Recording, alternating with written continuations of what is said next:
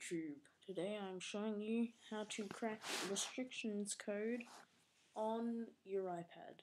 So it is quite annoying when you go into general and then restrictions and then someone set random code.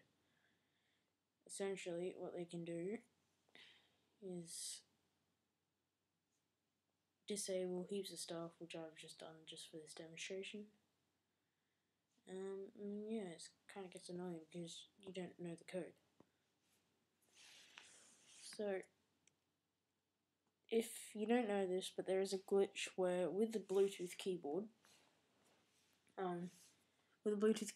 it glitches, and even though there's the 1 minute thing, it like where it says you have to try again in 1 minute, 5 minutes, and it keeps going.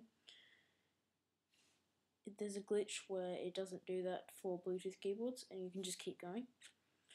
And what I've done is there's an app called Type to Phone, which I'm going to now. So let's just go away from the iPad just for a second. So let's just leave that there. Type to Phone. You just connect with using Bluetooth. Your Bluetooth has to be on, and you just connect with your iPad. And it acts as a Bluetooth keyboard, really. It tells you up there what it presses and stuff. So just put this aside. What I've done is I've made an Apple script, and you use it to like run it.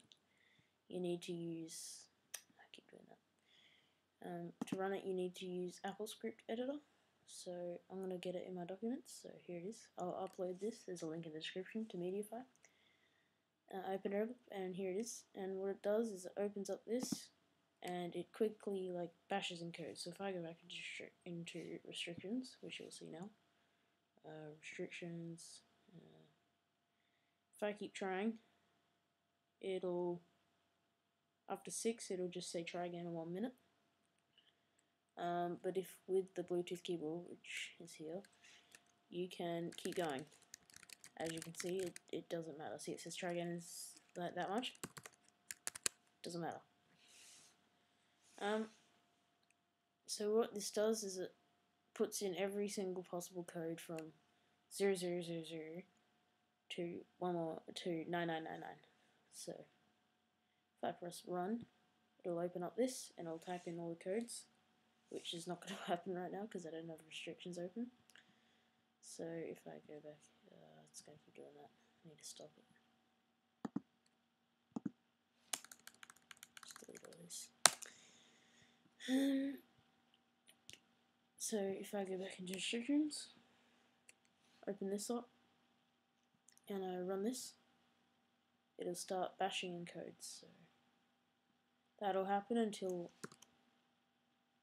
it stops, and you use the failed passcode attempts to check out the code. So if you record it, you put a video on it, and you record it, and it'll keep going. So mine will go 20, and then it'll unlock, just like that, and then you can stop. But once it unlocks, you look at the video, and if it said like mine said 20 thing, you add, it said 20 failed attempts. One sec, I'll get 20 in there again.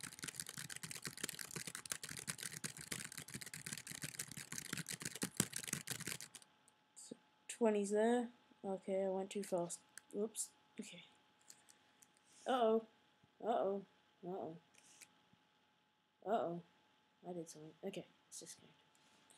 So it's on 20, so then what you do is you add 1. So since mine was 20, I add 1. So then the code must be 0. Code must be, I have to draw on here now, 0, 0, 2, 1. And there you go.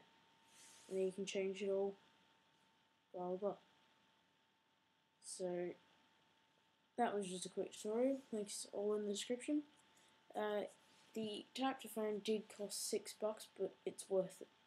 Yep, it's definitely worth it. This app, Reflector, I have another link in the description. This costs $12, but you don't really need that for this tutorial.